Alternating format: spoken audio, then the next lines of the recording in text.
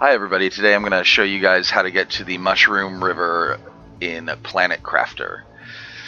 So I'm currently on the moss stage of terraforming on my way to Flora, and here are my terraforming scores for heat and oxygen and all that. We will be going through some caves that are covered in ice usually, so if you encounter ice on your way following the path I'm taking, you can just keep raising the heat until they melt. Alright, so right now I am floating above the pod where you start the game. So this is the valley. It's underwater because it gets underwater once you hit the lake portion. So once you get to this pod, you're going to be headed east. There's this narrow canyon to the east. You're going to follow that to just a little ways, and then there's going to be a cave. Okay, so due east from the pod leads you to the kind of the corner of this very large canyon with these cool rock formations.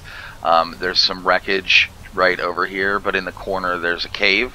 Like I said, it's covered in ice. Once you get a little ways into it, it's got iridium in it, and once the ice melts, it leads to osmium, which is great, and sulfur.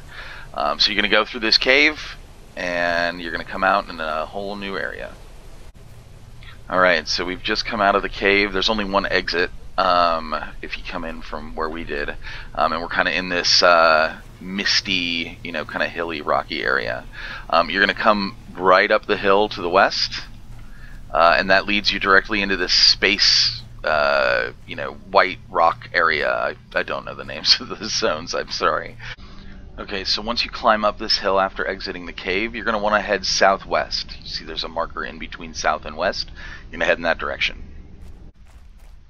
Okay, and eventually you're going to get to a spot where you can see a large rocky outcropping. They're the regular rocks, not these white and black glowy ones. And you'll notice that behind those rocks is the actual cliff face. So you're not looking for the actual cliff face that you can go around this set of rocks right here, but you're looking for this set of rocks right here. And again, it's kind of west-southwest once you come up that hill.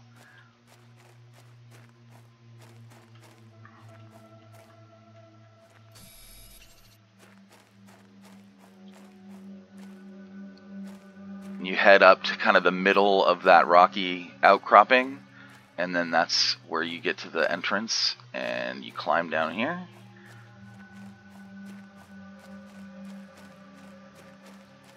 And there it is, the Mushroom River. It's a little hazy right now, but...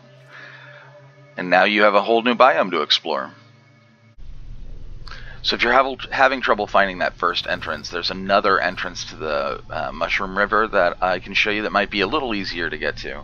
Once you come out of that cave and you come up that hill, you're going to follow this north cliff face all the way to the west until it ends.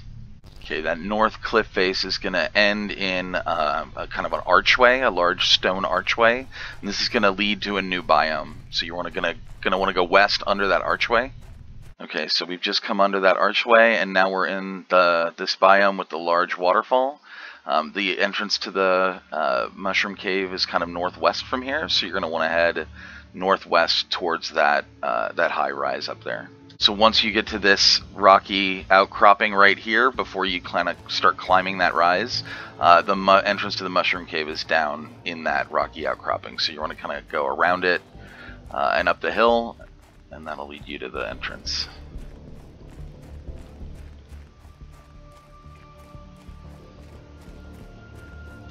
And there it is. This is the second entrance. There's only two. This is the second entrance, so this one might be a little easier to get to since that other one's kind of like right in the middle of that other biome.